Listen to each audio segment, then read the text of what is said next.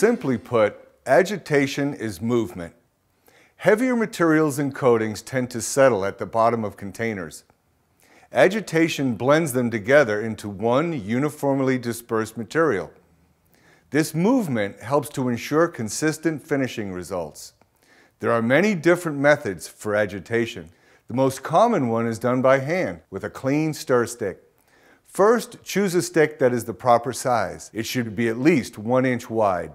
As you stir the material, remember to slightly raise and lower the stick. This will help draw the heavier settled material up and through the coating.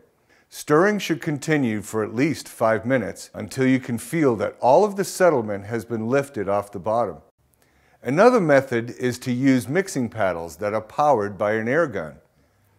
When using mixing paddles, first insert the paddles into the mixture, then slowly begin to spin the paddles, building to enough speed to ensure a good blend, but not so much that the material is spilled. Automated shakers are another method for agitation, although not recommended for waterborne coatings due to air entrapment. These machines are very efficient. Even so, it's a good practice to confirm that there's no remaining settlement on the bottom of the can by removing the lid and feeling the bottom of the can with a stir stick. Whatever method you use, remember that agitation is an ongoing process.